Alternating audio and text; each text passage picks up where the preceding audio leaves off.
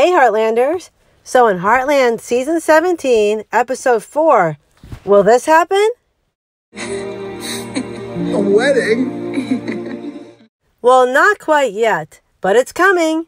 Anyways, this episode has fan favorite Shane, who's come for a visit to the Heartland Ranch.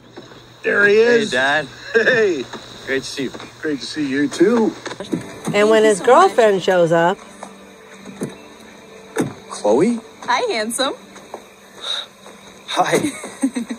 There's drama galore when Shane decides to tell Amy and Lou how he really feels about them. You let me disappear. What? Shane, what are you... I'm sorry. I've been trying to find the right time to tell you. You never reached out to me after I left.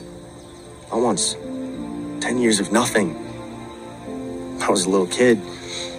You were older. I thought that we were family. Later, Lou and Amy apologize to Shane. Shane, we should have reached out to you. We should have tried harder. And Shane and his fiancée decide to have their wedding at the Dude Ranch. A wedding? Again, that will be in a future episode where we are hoping to see another early Heartland character, Miranda, appear as well. In another storyline, Lisa is angry at Jack for messing up their dance lesson with what she sees as a lousy attitude. In fact, she gets so angry with Jack, she tells him, "But you know what? Sometimes we do the uncomfortable thing because it's important to the other person, to our partner. As far as the dance goes, I think I'd rather go alone." But Jack sees the error of his ways when he talks to Tim on the porch. It isn't just about you. It's not about what you want. It's about relationships. And there's other people in the equation. Where are you going? Oh, to take my own advice. And he ends up escorting Lisa to the dance, where they dance the night away.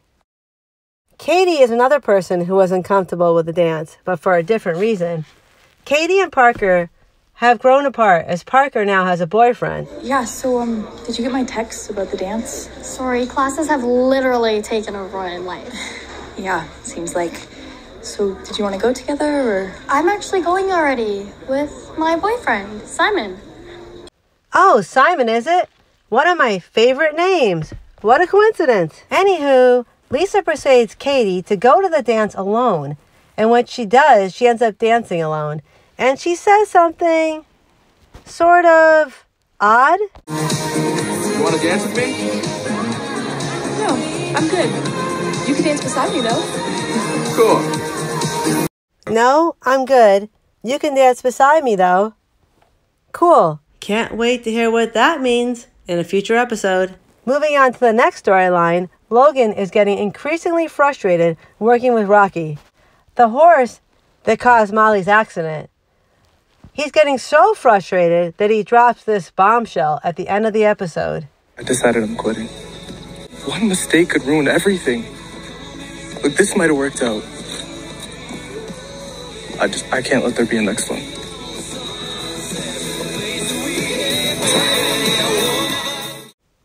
But is Logan really going to quit horse training? I guess we'll find out in a future episode. So how do you think these situations are all going to work out?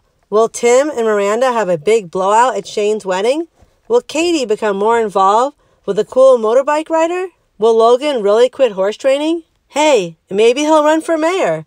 Haha, just kidding. But this is Heartland, so you never know. And I mean, he'd probably do a better job than Lou did anyways. Oh, I'm feeling quite silly today. Anyways, let us know what you think in the comments below. And keep Heartland strong. Bye for now.